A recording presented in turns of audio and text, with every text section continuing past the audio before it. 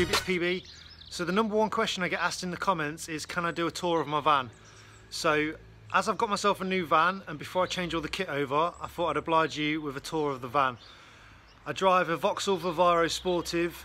I've got a Rhino roof cradle on the top, a couple of pipe tubes and the ladders, and everything else is on the inside. So let's have a good look round. Okay, so we'll start at the back. I'll just go through with you what I've got. So probably the most interesting thing is up here we've got an inverter. Now on a Vivaro you've got a cigarette lighter pointing here, so I'm just running it off that. So while I'm driving it's charging my Makita batteries, which I just screwed that onto the side, and then my rechargeable LED lens torch and battery packs, and then I've also got a pen torch there that charges, which I can just stick in my pocket, taking the job. Big wipes cage with power spray and the big wipes, and then in the corner just saws, spirit levels and my foam gun. And what I've done there is that's the spigot end off a soil pipe, just for a bit of vertical storage. Same on the other side, got a spigot end pipe there which my Makita Hoover just drops into. So this unit here, this ply rack, is made by a company called MK Ply Lining. You can find them on eBay. Basically what you do is search for your van, in my case short wheelbase Vivaro, and they do a custom made one to suit you, and then you can choose the dividers here, how many you've got, how big they are, the spacing, stuff like that, and custom make it. So you can see here what I've got, sections here, and then on the other side I've left that one open for bigger kit, and then on the other side here a smaller one with smaller sections. So I bought that one and the main one, and then in the middle here, let's move my drink, I made this platform to join the two together, which is basically a workbench now for me, and then it's got space underneath for different bits. So we'll start with the at the back. Let's move the radio back. So you can see under here I've got my Fatmax storage boxes, 15mm, 22mm fittings, screws and pipe clips. You can see on this one I've cut out, and that's because this is a sportive model, so I've got the bulkhead has got a hatch in it, which means I can get 3-metre lengths of pipe all the way through the inside of the van. So I cut that out just in case I need to get anything inside the van. You can see here, this section here is really important. So this did come right down, but I've cut a section out so I can get lengths of pipe through into the van. Long stuff like my stop tap key, 27-inch immersion, just offcuts of pipe, plastic that won't go in my pipe tubes on the top of the van, because you know what happens when you put a short bit of pipe in the pipe tube, you just lose it. Right, just move the kit bags off here.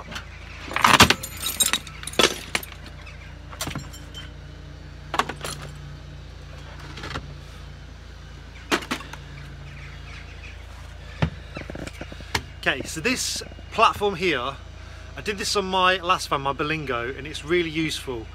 One, you've got two levels now, so you've got stuff under here and I can work on top of it.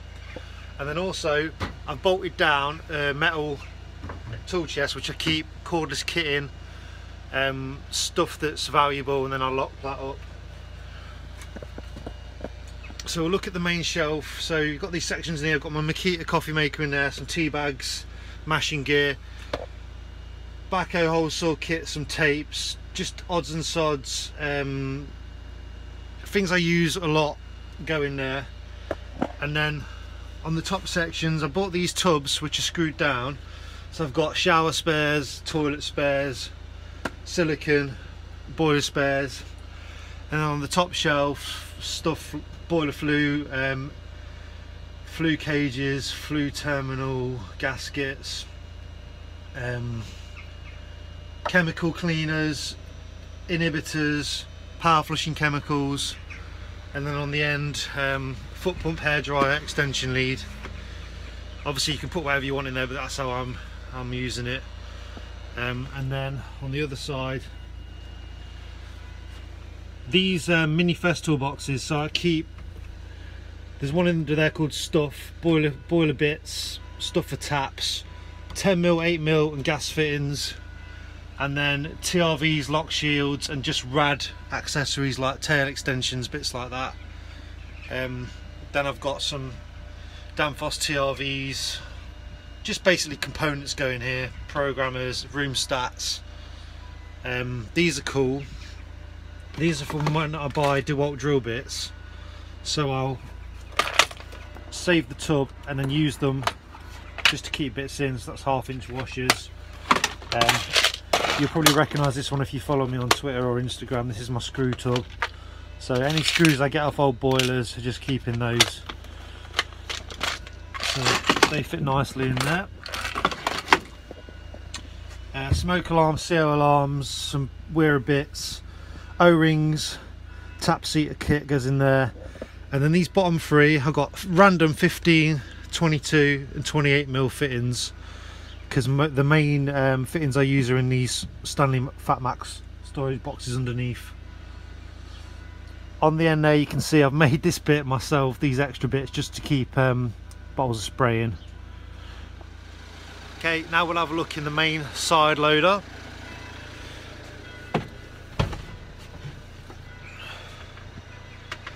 So up here I've got drain rods, random bits of hose pipe, my 2 hoses, hop up there, couple of heaters, electrical stuff, cable, tubs, sponges, bottles, gloves, cleaning stuff goes in there.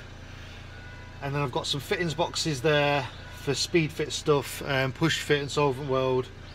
Another little tub in there, just keep some blue roll in there and some bits. So my main steps, brush, and I've got this Festool unit. I use this all the time, I love it. So in the bottom, that's just a plain sustainer. So I've got in there my double Makita battery charger and all my cables and bits. Then I've got this power hub. So waterproof, IP rated, 4 sockets on the front. And if we lift it and open and look inside, 10-meter extension cord, and then there's a socket on the inside as well, so you can charge things that you don't want to leave outside, maybe your mobile phone, iPad, stuff like that. And then in the top I've got this workbench sustainer, and then in there I keep drill bits, screwdriver bits, anything to do with my cordless power tools, bit wise goes in the top of there. So I take that into the job, it's like a little mobile work unit, really good there. Wet vac to get me out the shit, buckets and towels, and then I've got this DeWalt Tough Tub here. This is my brickwork gear, so I've got trowels, brush, little offcuts of brick in there, that's handy. You can also use it to stand on for doing boiler flues.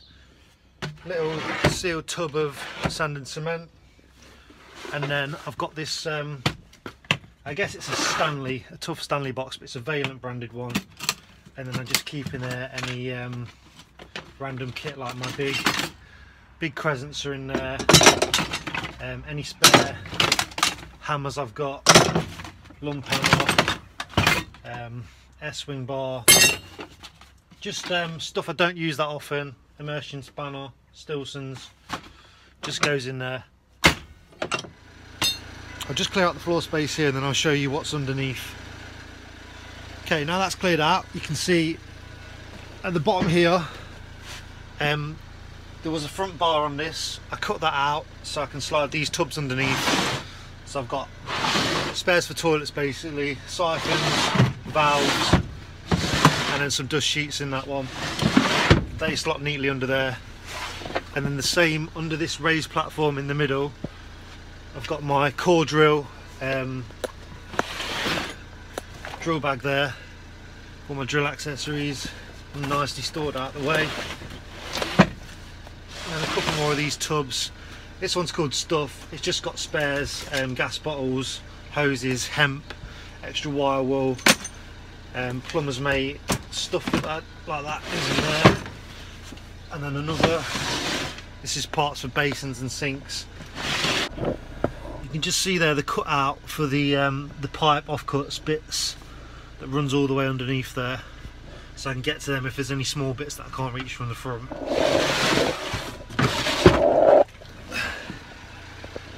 Step ladders in there. There's the hatch for the bulkhead, so you can run the pipe straight through. Okay, that's the van tour done. If you're anything like me, you love looking at other people's kits and how other people keep their kit in their vans, so I hope you've enjoyed this video. If you're thinking of getting your own van or thinking of racking a van out and you just wanted some ideas, I hope this has been useful. If you've got any questions, just put them in the comments and I'll answer it best I can. But yeah, hope you've enjoyed the video. Thanks for watching. Check out my other videos, subscribe to my channel, give it a like, that'd really help me out. But yeah, thanks for watching.